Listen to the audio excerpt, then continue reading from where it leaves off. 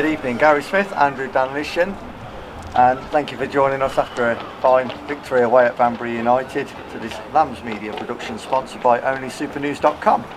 So, first of all, congratulations on a massive 3 points.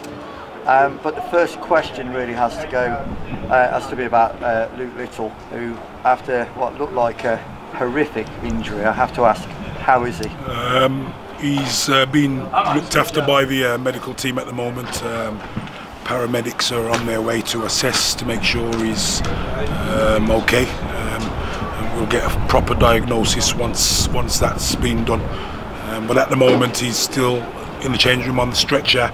We believe he's got a broken nose and still blood streaming from it. So we'll wait and see what happens when the paramedics arrive, and we can get a full diagnosis at that point. But you know, he's in a bad way at the moment.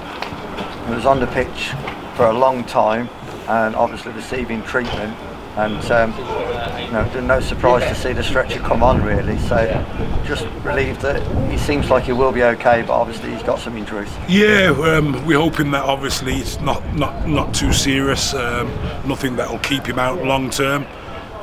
He's a young, fit lad, and hopefully after that diagnosis from the paramedics, he'll get the all clear to resume playing and training again. But obviously, like I said, he came round as well, didn't he? Yeah, he was a bit concussed. He is awake and stuff like that. He was concussed. He felt sick and stuff like that. But like I said, until we get a full diagnosis, we can't give you how bad it really is at the moment. Obviously, okay, I appreciate that. Thank you, Andrew.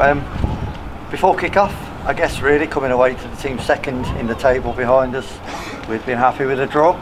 Is that fair to say? Yeah, obviously we've got 3 games in hand over Banbury, and we're 3 points clear. So we came away and said that a draw won't be a bad result.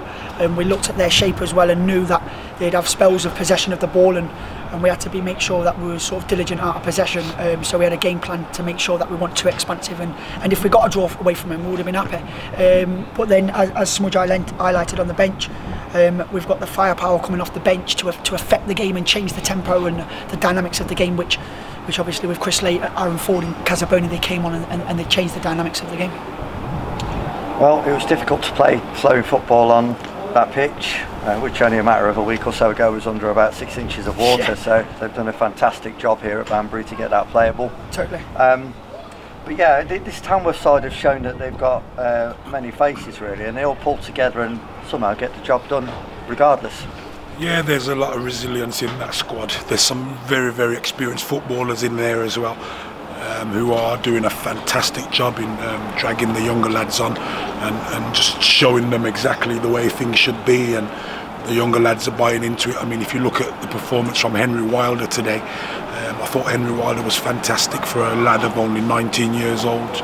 He's putting in some fantastic performances. I mean, Luke Little again today, only 19 years old, you know, and then you have the likes of Ryan Beswick, Jazz Singh, Nathaniel Rowe Turner, who for 90 minutes for me just looked so calm and casual, like he didn't have anything to really do. But you know, those players are the ones that are setting the example, and the younger boys are following, and it's just fantastic. Long may that continue. Well, we haven't mentioned it yet, but what a goal to win a game of football. And that man, Chris Late, come back, he's played 2 games now, 3 goals, and what can I say, what a finish. Yeah, I mean, obviously Late, was here last year and under me and Smudge, and he was scoring goals then. He scored 2 against Coleshill on Monday night, so he was sort of, you know, chomping at the bit to play. But obviously at the same time, there's a lot of lads who are doing well here already, so we've got to manage that. But what a goal! He's come onto it, and it's so sweet. As soon as it left its foot, it was flying. But Late, he's got that in his locker. He's got good technique when he strikes a ball, and I'm just buzzing for him because the fans love him obviously, and I'm buzzing for the team. But great strike. Especially to win it like that. To be fair as well, their keeper made a couple of saves just before that from, I think, Aaron Ford, and he's kept him in the game. So then to get another chance so late on just shows the energy, the fitness and the resilience of the team, like Smudge just said, to keep going to try and get that winner away from home. So I think the lads could feel that they was on top at that moment. Yeah, Gary, you must be pleasing to see as the game went on. You could just tell that really it would be Tamworth that went on if one team was to. I thought first half they controlled the game more than what we did. without really causing too many problems. I think Jazz has only had like one save to really make. But then, you know, I said to the boys at half time, like, you're still in the game, it's 0-0. I think we can go out now and play our way now and see if we can get something out of the game. And like right at the end, again, it's my blood pressure's up there, but it's gone in and fantastic, just brilliant strike and great scenes at the end. The fans, absolutely fantastic.